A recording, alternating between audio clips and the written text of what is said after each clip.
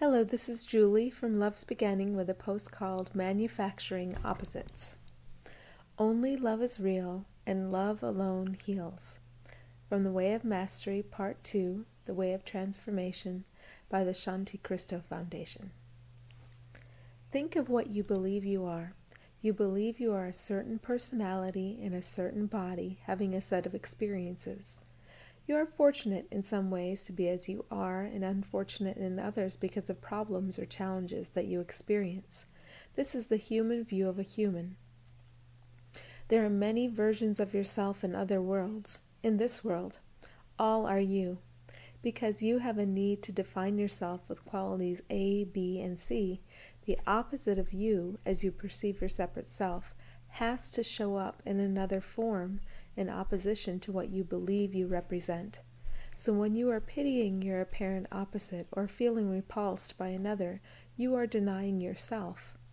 I am that, without judgment. If you insist on any particular quality as something you will and must have for yourself, you are manufacturing the appearance of the opposite.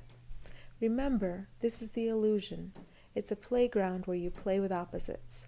It's definitely not real, but it's giving you experiences that feel very real. You're here to learn to refer to the real in every moment instead of ping-ponging off the illusion and never seeing any deeper than that. At this point, if you are not offended by South Park, and maybe even if you are, what a wonderful opportunity to dissolve the fictions you uphold through personal judgment. Watch Grounded Vindaloop. It will confuse you enough to set you straight. And if you're listening to the audio version of this, it is, looking this up, Season 18, Episode 7. If you have Hulu, you can find it there. Okay, so continuing. It will confuse you enough to set you straight.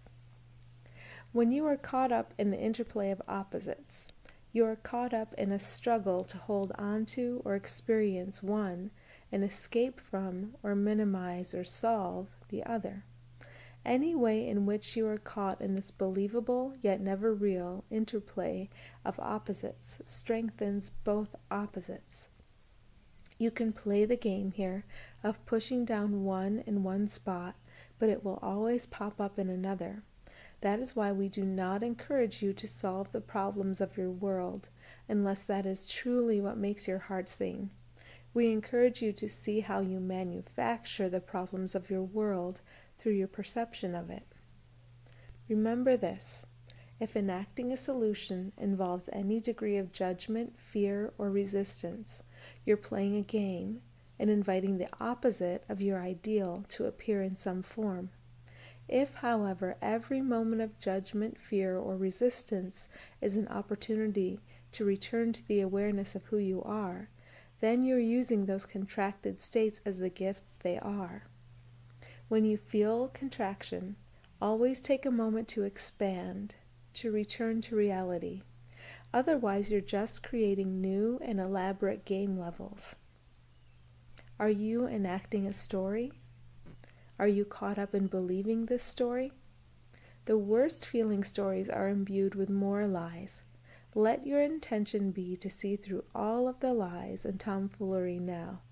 If you need a story, if you need anything other than the deep peace of this moment, settle for a slightly more truthful one by taking the time to rest in expansion whenever you feel contraction. Eventually, the need for stories dissipates and disappears. Here is a game for you today. Notice your mind feverishly trying to explain and designate and categorize. When you designate disparate elements using the mind, see the design there? That's the blueprint for what is to come. Did you just decide to be limited and to be subject to forces you call negative? Be playful about it. Oh, there mind goes again. What an old habit. Let me take a moment to expand and remember what is really going on here. Wow, and there it goes again. I really appreciate this process of accepting healing for the mind whenever I observe an old pattern. You've played with energy a lot in this manner, thinking you have to figure things out, but it has always been optional. There's an allowing that doesn't feel like figuring things out. It's remembering of who you are and what you are, how stable and complete it is.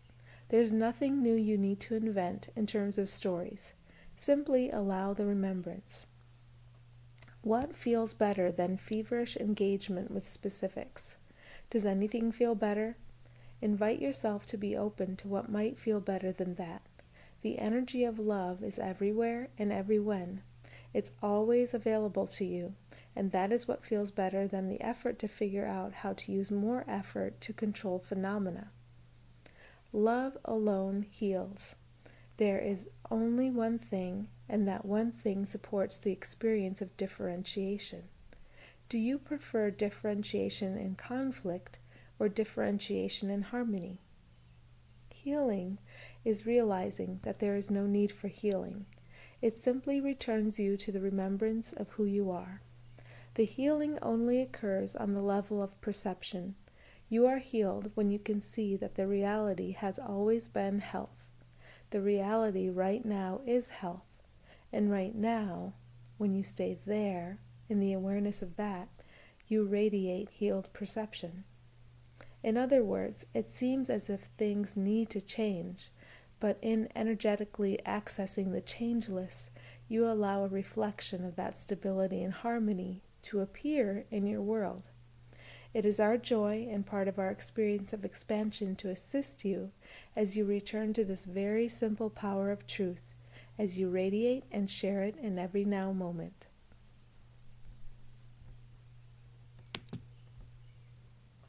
Thanks for joining me.